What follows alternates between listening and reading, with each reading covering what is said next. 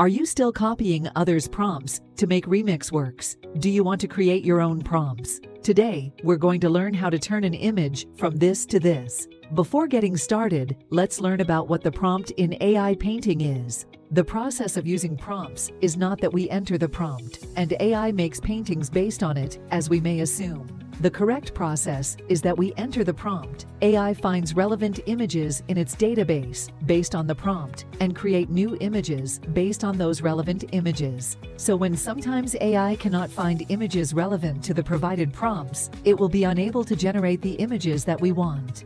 During the creation process, there are positive and negative prompts. Positive prompts specify what we want the generated images to be like. Negative prompts specify what we don't want them to be like. An ideal prompt mainly includes the subject, environmental background, shot composition, image settings, reference styles, etc. You can check more details in the SeaArt guides. Tap Guides on the SeaArt website or tap the link in the description of this video.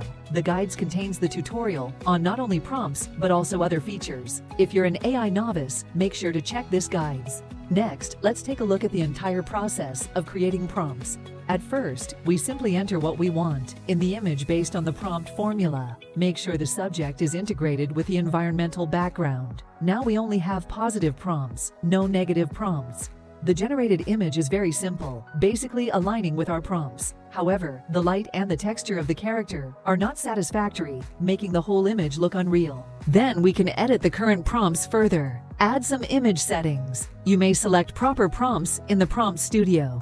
For example, add words relevant to quality, such as high quality, 8K, and best quality. This sort of prompt can be used to create any image. It can be put in the beginning as a template. Then add words like NSFW, low quality, and low resolution in the negative prompts. We'll put a set of general negative prompts in the comment area later.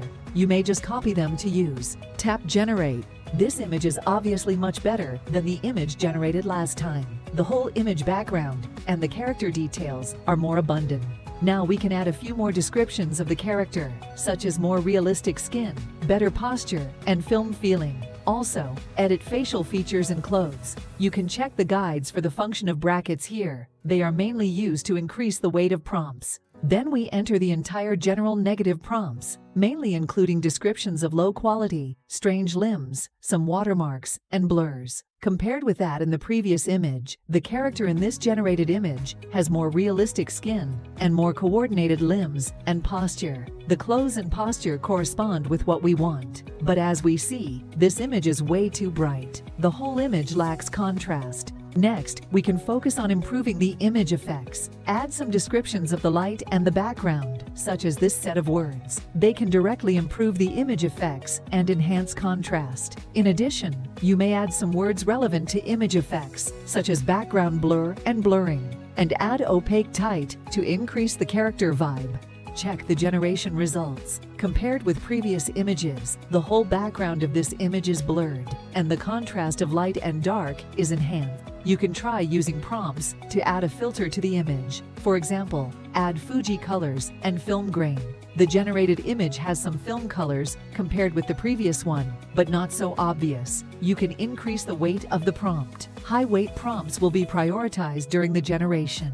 The film colors now become more intense after the weight is increased. At last, you may add some scene words to make the whole scene more abundant with better vibes. Add words like night and candle. We can see that the background of the finally generated image turns into a night with a candle based on the original one. That's the entire process of creating prompts. First, enter a simple subject and a background. Then, add and edit more details based on our prompt formula. Many prompts can be selected and combined in the prompt studio. Through adjusting prompts step by step like this, we can adjust relevant prompts in time when encountering any problem later. In this way, you can add different LoRa's based on the prompts to achieve different effects at last. Now try creating your own prompts on SeaArt.